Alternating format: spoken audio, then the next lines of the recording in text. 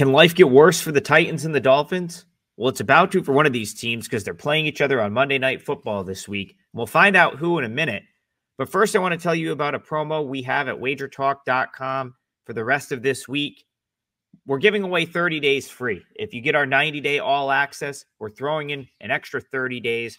Makes it 120 days for the cost of 90. Comes out to about $7 a day. So at this time of year, with the volume is at its highest, it's a great promo to take advantage of. I know for me, that's going to cover a chunk of the college basketball season. I'm up 50 units.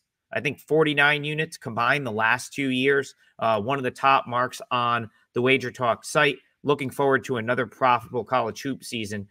So that's over on my page right now, and it's on everyone's page over at Wager Talk. So check that out for the handicapper of your choice. Okay, Monday Night Football, MNF doubleheader part 2 this week. One of those games will be the Titans and the Dolphins. And really, I think you could say two teams that very much deserve to be in the position they're in right now. Titans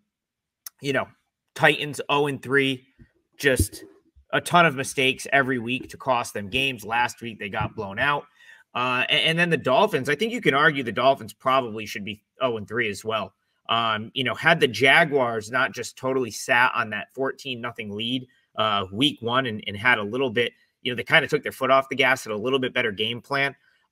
There's a good chance the Dolphins are winless, as they've been just awful the last 2 weeks. I said this after the week 2 game. I was on the Dolphins in that game. I lost. And one of my comments was, man, it was just an awful game plan for Mike McDaniel and the Dolphins, even before the Tua injury, with Tua in there. And I know he was making mistakes, but the game plan was just horrible. And it was even worse this past week. You come in with a backup quarterback and have him throwing the ball all over the place. It was just a terrible game plan that never had a chance. And again, after watching the Dolphins the last 2 weeks and the situation they're in without a quarterback, I don't expect it to get any better here. For the Dolphins, it looks like it's going to be Tyler Huntley, under center here. I think it's still going to be bad. He looked good at times during his tenure in Baltimore as a backup, but you have to remember that Baltimore team where he would occasionally come in for Lamar Jackson and fill in and play well, it was really probably more a product of Harbaugh and the system he had in place for Jackson, and then sort of Huntley's ability to just kind of go in and be similar to Jackson, run behind a strong offensive line, and just kind of just do enough in that system to succeed. That's not what he's walking into here. He's walking into an offensive line that got worse with the Dolphins, a run game that got worse, and a coach and a coaching staff that is really yet to put together an impressive game plan all season. The Titans last week, so I lost with the Titans last week. A big part of my handicap in that game was the Titans taking advantage of Malik Willis, or thinking they could. Thinking they could take advantage of Willis and force Willis into making mistakes, force him into throwing the ball, and tip the cap to the Packers. They had an excellent game plan. Willis looked good, and the Packers dominated that game pretty much start to finish.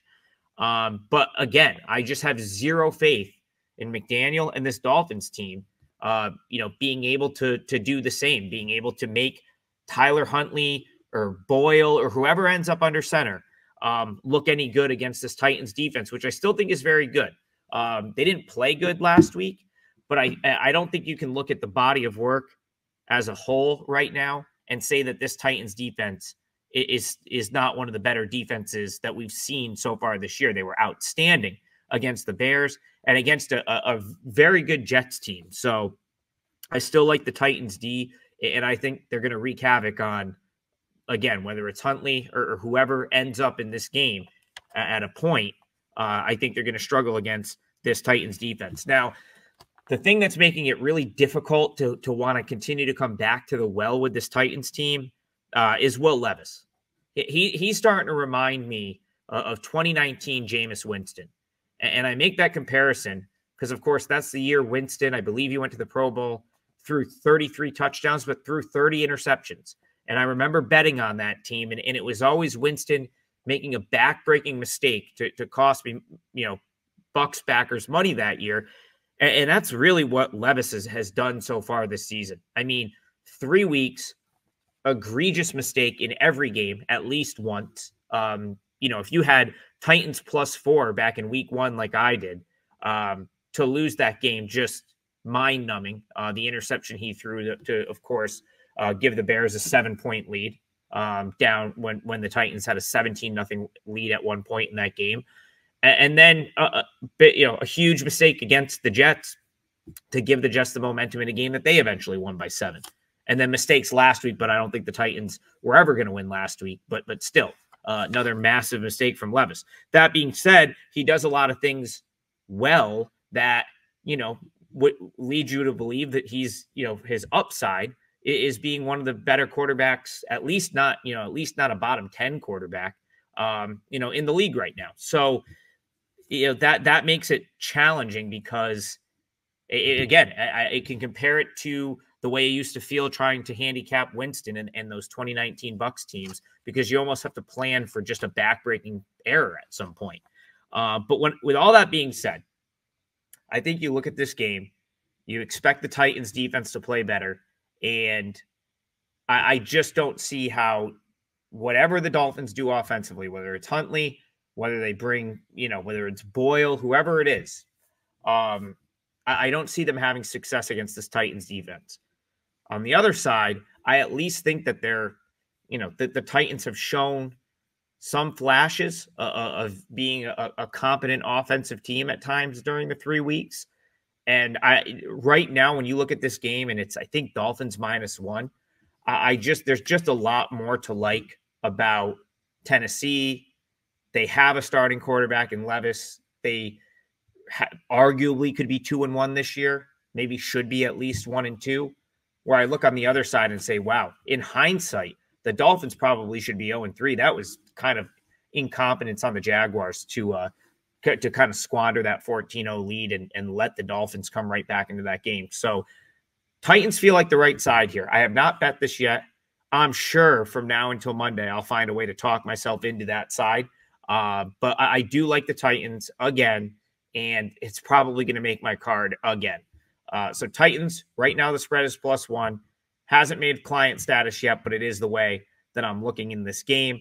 Let me know if you guys agree. Like, subscribe so we can continue to bring you these free NFL picks all season long. And hop below in the comments. Let me know what you're looking at for Monday Night Football. Do you like the Titans, or do you think the Dolphins get it done here? Check out my other videos. I've done one for Bears Rams, and I have a college football game up as well for North Carolina Duke.